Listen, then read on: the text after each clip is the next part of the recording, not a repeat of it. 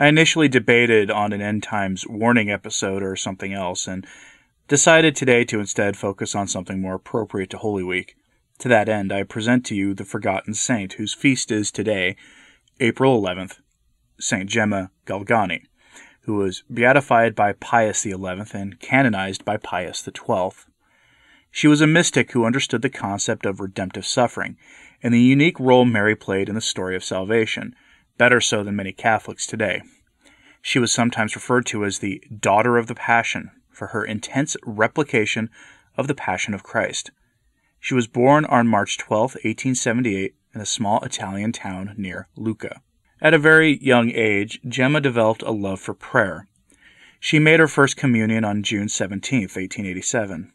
Gemma was loved by her teachers and her fellow students, as a student at a school run by the Sisters of St. Zita. Her chronic health issues would force her to eventually quit school before graduation. She experienced mystical experiences and special graces throughout her life, which caused her to be misunderstood by others, making her the butt of jokes. Gemma suffered heartaches when she offered in reparation, remembering that our Lord himself had been misunderstood and ridiculed. Some of these mystical experiences included deep insight into Marian's suffering.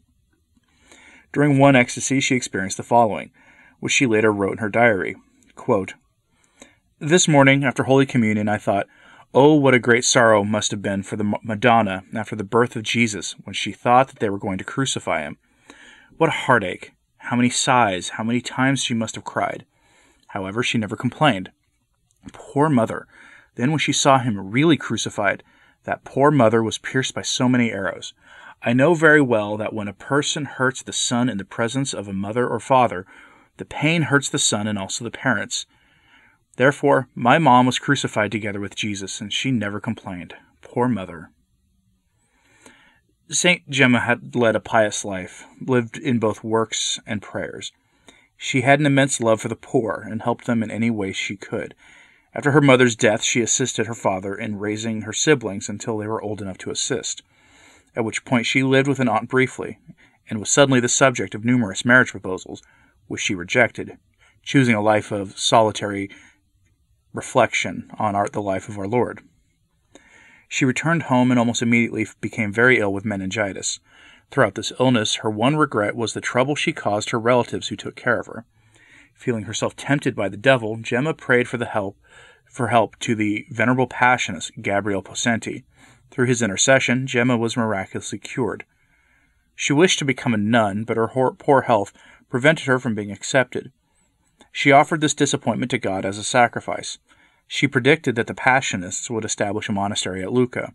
This came to pass 2 years after her death. Today, Gemma's relics remain at the Passionist monastery in Lucca. On June 8, 1899, Gemma had an internal warning that some unusual grace was to be granted to her. She felt pain and blood coming from her hands, feet, and heart. These were the marks of the stigmata. Each Thursday evening, Gemma would fall into a rapture and the marks would appear.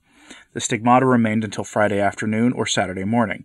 When the bleeding was stopped, the wounds would close, and only white marks would remain in place of the deep gashes. Gemma's stigmata would continue to appear until her confessor, Reverend Germanus Rupolo, advised her to pray for their disappearance due to her declining health.